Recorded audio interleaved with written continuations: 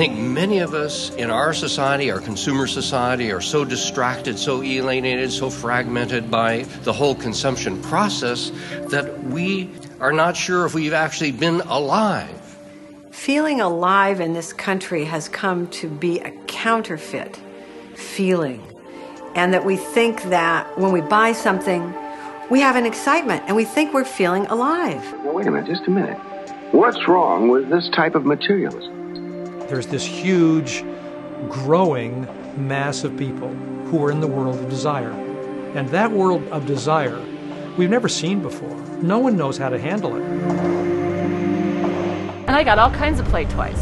Coffee maker, espresso machine. Okay, that would be fine in some ways if it were sustainable in a financial sense or an ecological sense. When you look around, it doesn't look like there's anything wrong. We've done an awful lot of damage on this planet.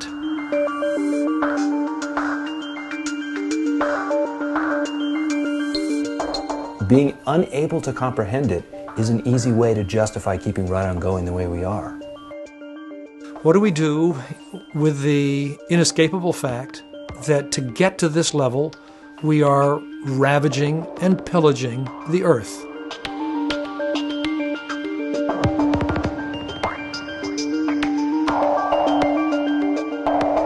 When we've seen something wrong, we've set about to change things.